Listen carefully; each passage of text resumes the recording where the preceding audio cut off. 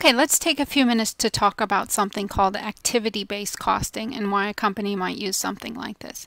So if you remember back from job order costing, we talked a lot about overhead costs. So we have three primary components to our total manufacturing costs. Those are direct materials, direct labor, and manufacturing overhead.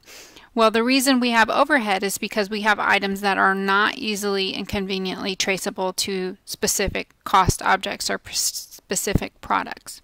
Since that is the case, we have to come up with a way to try to allocate those costs to our products so we can figure out exactly how much a product really costs so we know how much to charge our customers. It also helps us realize that these costs that we have, that we aren't easily attachable to a specific item or specific product, there is a cost associated with those and they aren't free. So it should help us plan for more efficient, cost-effective operations. So as we'll see in the following sections, companies often refine their cost allocation systems to minimize the amount of cost distortion caused by simpler cost allocation systems. By refining their cost systems, companies can more equitably assign indirect costs, such as manufacturing overhead, to their individual jobs, products, or services. So basically, we're asking why refine. Simple systems don't do a very good job of matching the cost of overhead resources with the products. In simple systems resulting in overcosting or undercosting of jobs, we call that cost distortion. So we're assigning too much or too little cost to a specific product. That's what we call cost distortion. So next we ask, who can refine then? Manufacturing operations can better allocate overhead to reduce cost distortion, and service companies and governmental agencies can also benefit from refined cost allocation systems. We'll be describing how refined cost allocation systems can be used to better allocate manufacturing overhead, meaning indirect manufacturing costs to specific products and to reduce cost distortion. Keep in mind that the same principles apply to allocating any indirect cost to any cost object. Even merchandising and service companies as well and governmental agencies can use these refined cost allocation systems to provide their managers with better cost information. So we're going to be looking at something called activity-based costing. Now, activity-based costing, you can see up here on the graph, it uses more cost pools than traditional costing systems that often use a single plant-wide rate or just one overhead pool per department. So ABC cost pools are going to be created to correspond to the activities performed in an organization that cause the consumption of overhead resources.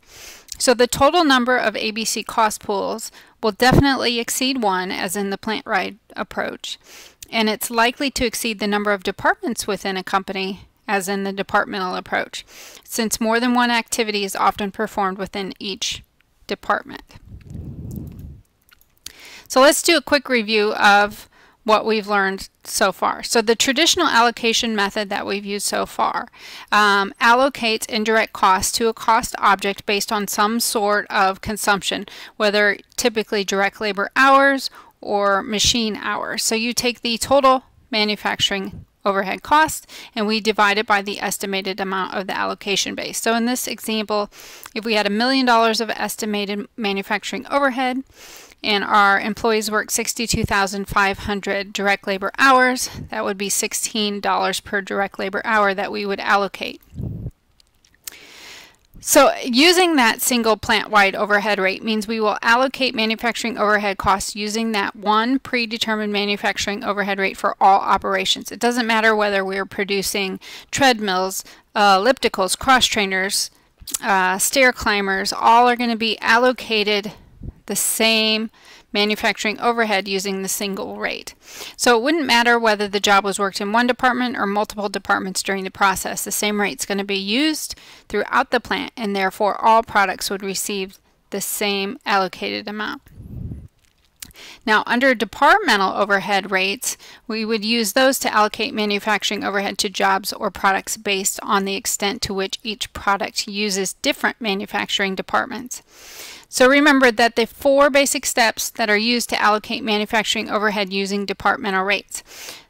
The only real difference is that we will be calculating separate rates for each department. So we still have to estimate the total manufacturing costs that will be incurred in this case in each department in the coming year. These are known as our departmental overhead cost pools. And then the company selects an allocation base for each department and estimates the total amount that will be used during the year. Then they calculate the departmental overhead rate using the information we just calculated, and then the company allocates some manufacturing overhead from each department to the individual jobs in those departments. So this is a type of refined cost system.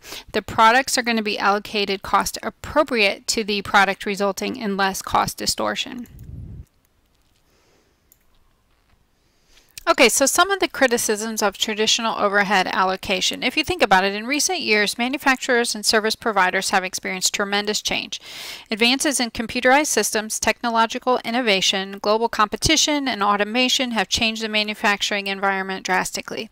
As a result, the amount of direct labor used in many industries has greatly decreased, and total overhead costs resulting from depreciation on expensive equipment, machinery, utilities, repairs, and maintenance have significantly increased. So when there is not a correlation between direct labor and overhead, it's inappropriate to use a plant-wide predetermined overhead rate based on direct labor. Companies that use overhead rates based on direct labor when this correlation does not exist experience significant product cost distortions.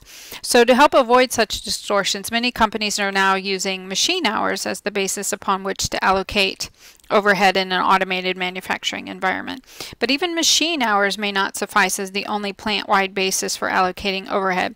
If the manufacturing process is complex, then multiple allocation bases can result in more accurate product cost computations, and then companies should consider an overhead cost allocation method that uses multiple bases, such as activity-based costing. So if departments incur different amounts and types of manufacturing overhead, or if different jobs or products use department resources to a different extent, then the company should consider fine-tuning its cost allocation system by establishing separate manufacturing overhead rates, which are known as departmental overhead rates for each department. These rates are then used to allocate manufacturing overhead to jobs or products based on the extent to which each product uses different manufacturing departments. So here's an example out of the textbook that illustrates the use of departmental overhead rates. So in this particular example, we've refined the plant-wide method of allocation, breaking it down into departments. We've got a machining department and an assembly department. Now the computation is very similar to what we did with the single plant-wide overhead rate. Again, we want to look at the overhead costs incurred in each department, and then we will divide that by the departmental allocation base. In this case, they're using still direct labor hours and the hours that will be incurred in each department. That gives us a departmental overhead rate. Then we can multiply that departmental overhead rate times the actual use of the product in that specific department. So in this case, if we're producing ellipticals and it takes 1 hour in the machining department, or 1 direct labor hour, we will multiply that times the 32 departmental overhead rate and do the same thing for the assembly department. 9 hours in assembly times $12 per direct labor hour. Add those two together and we'll get manufacturing overhead assigned for 1 elliptical of $140.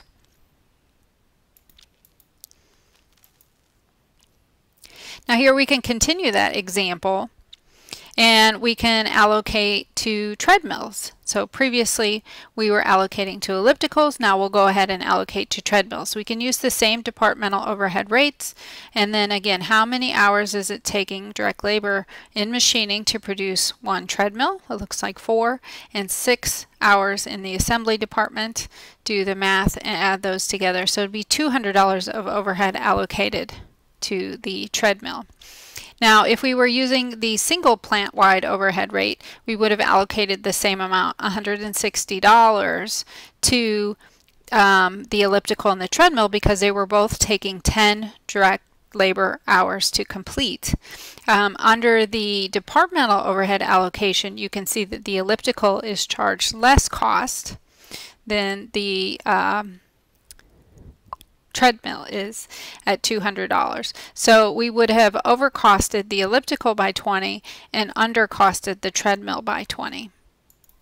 Okay, so that should give you a brief introduction or preview into activity-based costing, and we'll continue on in the next video. Thank you.